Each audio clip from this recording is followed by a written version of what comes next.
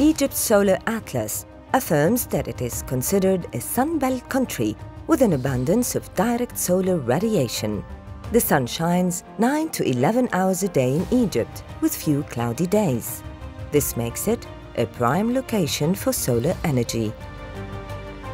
Consequently, Egypt intends to supply 20% of its generated power from renewable sources by the year 2022. Egypt, represented by the Academy of Scientific Research and Technology, has a plan for sustainability of MATS. This plan depends mainly on four main pillars. Number one is to transform MATS into regional research, development and innovation center for renewable energy in North Africa. Number two is to use the technology and innovation used in the construction of MATS for deepening of local manufacturing of renewable energy in Egypt, and to encourage feeding industry in the field of renewable energy, including mirror tracking system, tanks, generators and others. Number three is to use MATS facility as international training center for capacity building in the field of renewable energy. Number four, a group of young engineers and technicians has been trained in similar facilities in Italy.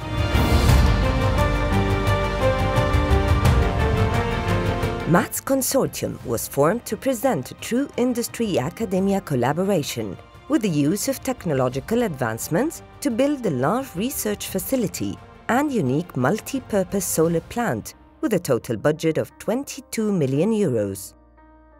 The project received 12.5 million euros from the European Union under the 7th Framework Programme and 2.4 million euros from the Egyptian Academy of Scientific Research and Technology. It was built inside the City of Science and Technology in Burj Al Arab in Alexandria. Solar energy is concentrated and stored at a very high temperature heat. It can be also combined with traditional fuels like natural gas here in order to guarantee stable heat and power supply to different kinds of end users.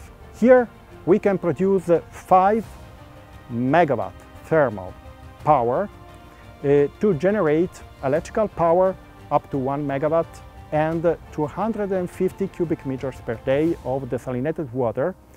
That is roughly the water and energy consumption of about 1,000 people community.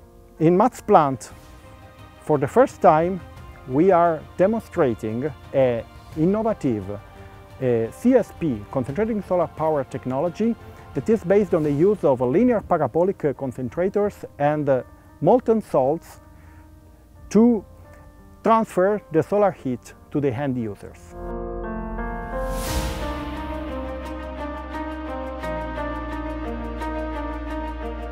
MATS is not only a plant for renewable energy and desalination, but also a large research facility and a regional technological hub. This thermal storage is used to store the heat energy, so I can produce electricity at night.